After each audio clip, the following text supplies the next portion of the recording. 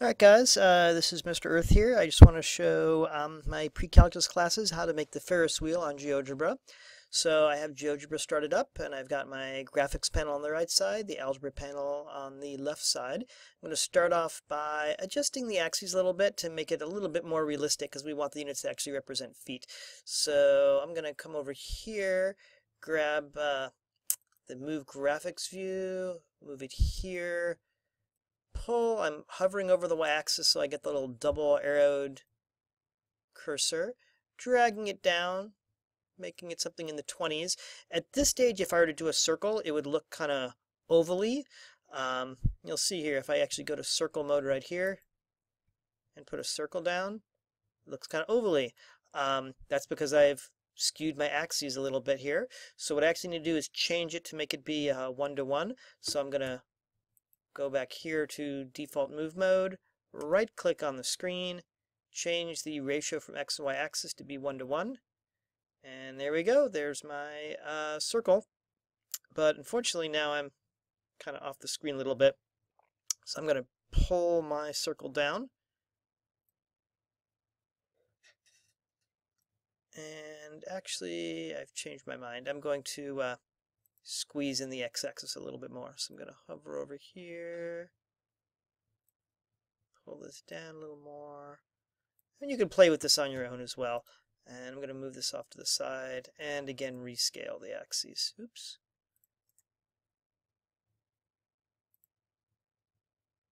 Okay, not crazy about it, but that'll work. Okay, so there's my Ferris wheel. I'm going to go ahead and relabel these points. So I'm going to relabel A as the center, and I'm going to relabel B as controlling the radius. So I'll just relabel it as radius. And I'm going to relabel the circle itself as Ferris. And I'm going to put a point on the circle, and that's going to be the loading point. So I'll relabel that as loading. And oops, I hit an apostrophe there by mistake, so I'm going to rename that and delete out that apostrophe. And I'm going to create a parameter for time. So I'll start off with time equal 5. And I'm going to right click on it and move over to slider and make the time actually go from 0 to 20, I think is what we did in class. And I'm going to change the repeating thing to be, instead of oscillating, to increase once.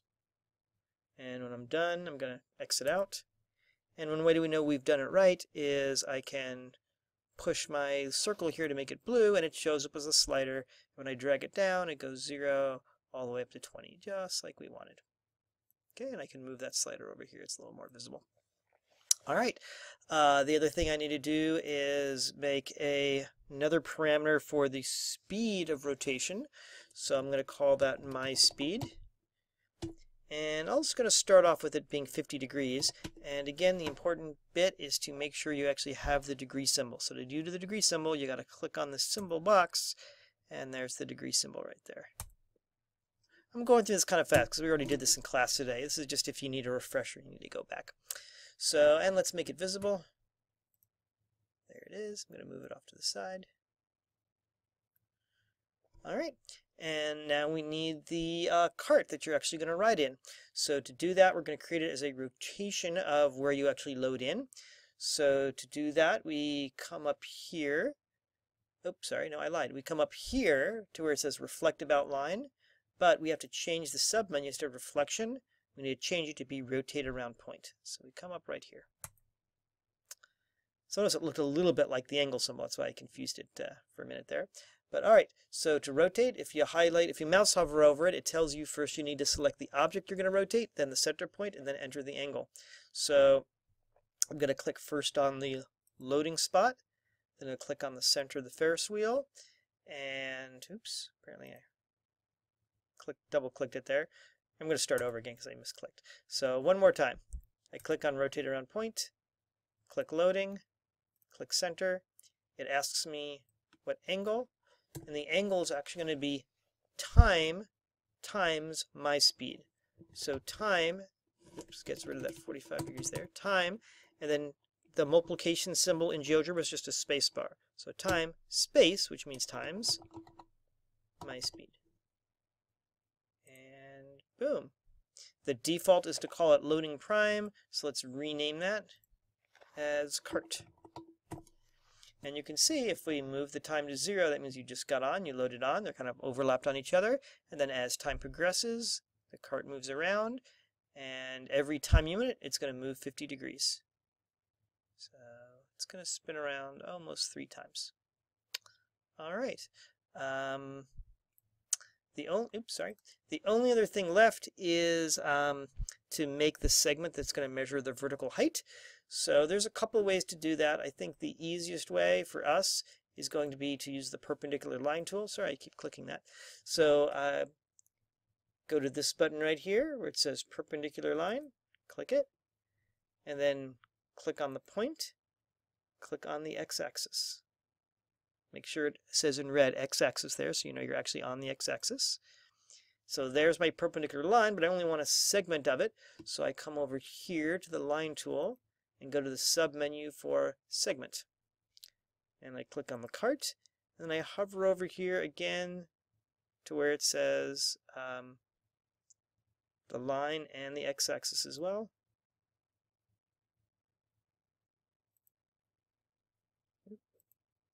Okay, so there's the segment. Is the segment there? I think I missed the segment. Let me do it one more time. Segment, there, to there. There it is. There's the segment.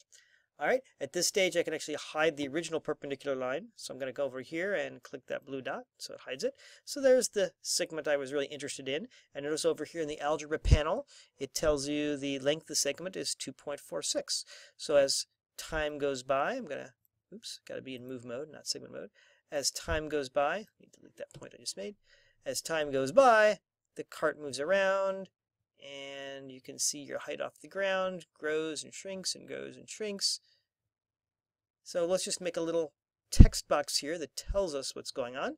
So if I want to make a text box, I come over here to text, click anywhere in the white space to tell it where to put it, and now we just type our sets and say the cart is currently, and the segment's called B, so I got to come over here to Objects, select a lowercase b,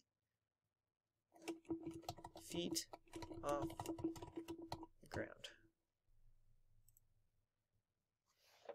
And so as time goes by, it's updating that.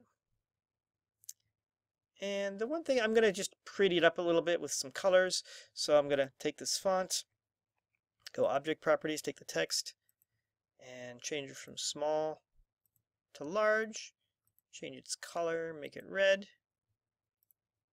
Do the same thing with this segment right here. So I'm going to right click, Object Properties, make it red, go to Style, change the thickness, make it dotted. So far it looks like this.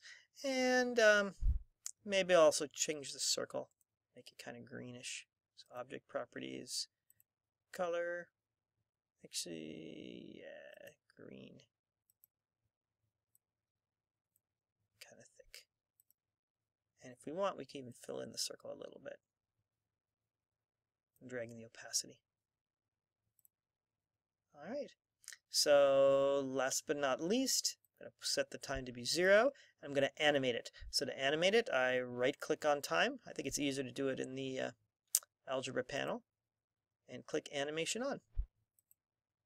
And there's the cart going around the Ferris wheel, and the numbers are updating. So that's it. I hope that made sense. That pretty much is what we did in class today. So go ahead and have this ready for the next class, and we'll continue from that point on.